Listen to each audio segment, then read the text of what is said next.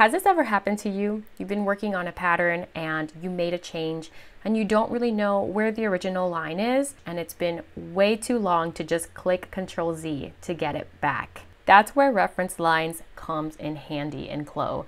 You can see what changes you've made and compare them to the original.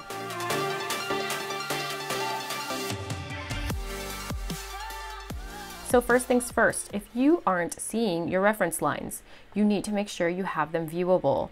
In your 2D toggle icon menu, make sure they're turned on. It's the second to last one from the right, and it's the little t-shirt with the double lines. Now, with the Transform Pattern tool, select all of your pattern pieces, right-click, and select Clone as Reference Line. I like to do this at the very start of any project when I open up a pattern file. So now when I make edits to the pattern, a reference line will appear where that original line was. This is very helpful to see your edits and see any tiny changes, or to keep track of large changes as well. By selecting I on the keyboard, I can engage the trace tool. I can right-click on that line and select cut if I want to revert back to that shape, or just keep it in mind and use it as reference so that I know how far away from the original and what changes are being made as I make these pattern edits.